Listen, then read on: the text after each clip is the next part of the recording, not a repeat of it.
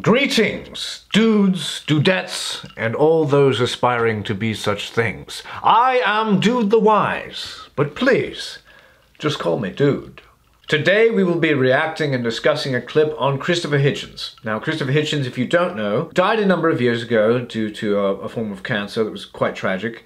But in his time, he was perhaps the most outspoken and the most popular atheist in the world, with the possible exception of Richard Dawkins. He was a very funny man, and quite charming in some ways. I have my difficulties with him, which we will discuss in a minute, after we react to this clip that involves Hitchens making a very unusual and honestly shocking confession. So, without further ado, let's react to the clip and then discuss it. At some point, certainly, we were all asked, well, which is the best argument you've yet come up against from the other side? And I think every one of us picks the fine-tuning one. As the most intriguing. The Goldilocks. Yeah. Okay. Fine-tuning the one degree, one hair different from nothing.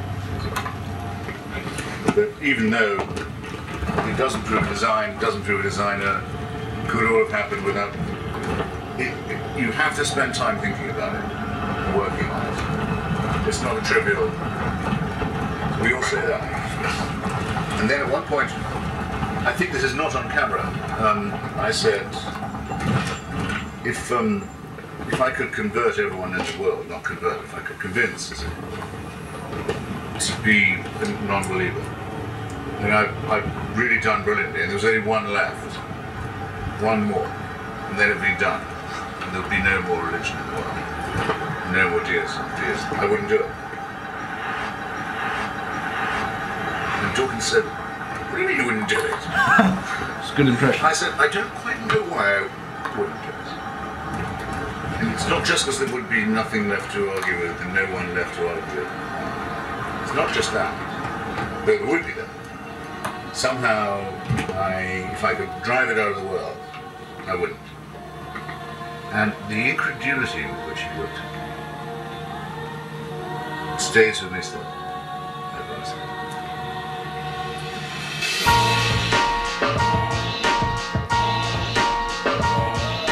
Now that is one of the more interesting clips that you can watch of Christopher Hitchens, because most of the time, if you type in Christopher Hitchens on YouTube, all you'll find is Christopher Hitchens owns dumb theist, or perfectly illustrates the stupidity of Islam, or something like that.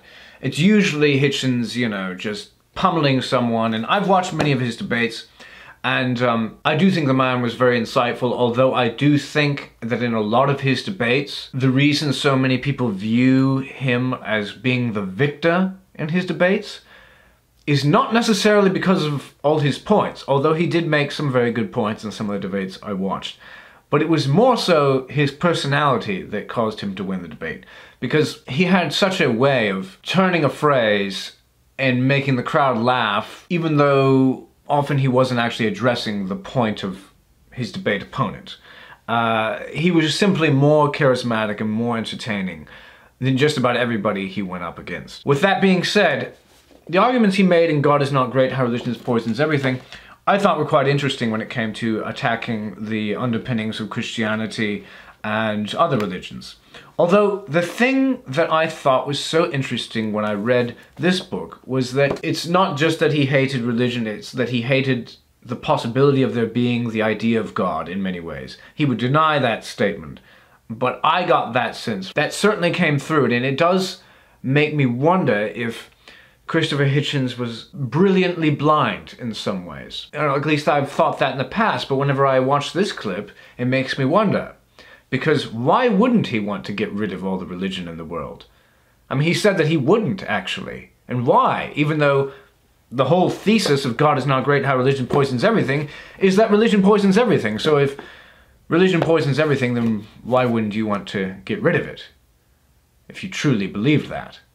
And so this clip that we just watched, I think it illustrates that maybe Hitchens wasn't as sure of himself on his atheism and his hatred of religion. Anyways though, ladies and gentlemen, that'll do it for my thoughts on this clip Now I want to know, what did you think of this clip and my observations of it? Whatever comments and questions you might have, please leave them in the comment section below. And I would also like to recommend that you check out a video made by one of my good friends, who's also on this channel, whose name is Mr. Peace. Mr. Peace is a free thinker, I think. He is not averse to engaging with figures like Christopher Hitchens and Richard Dawkins, and so I do recommend that you check out his video, Mr. Peace, Your Spiritual Guru. Here's a clip. And I think the reason for why we're ripping each other to shreds is because when you throw out one religion, you gotta replace it with another. And if you don't believe me, then please explain to me why millions of people who have abandoned Christianity, Judaism, Islam, Buddhism, Hinduism, yada yada yada,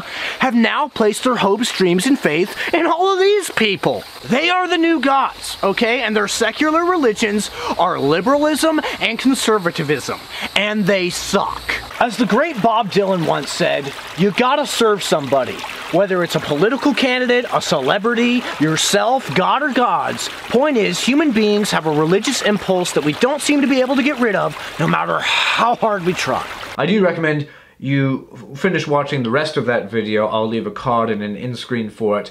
And also, if you're interested in the thoughts that the man of many men has on the Bible, every single book, then you can check out the Bible book review series that are also on this channel over both the New Testament and the Old Testament, where the man of many men, who is me, which is we, goes through each book of the Bible and highlights and underlines all the things that are beautiful and amazing and wise, and then also highlights the things that he has challenges and difficulties with. Very interesting thing to delve into, so I recommend that you delve into that in addition to the Mr. Peace video. And as always, ladies and gentlemen, if you liked this video, please like it and subscribe, tell your friends about the channel. And never forget that the truth matters, and that you should seek it and have the courage to embrace it, no matter what it is or wherever it is found.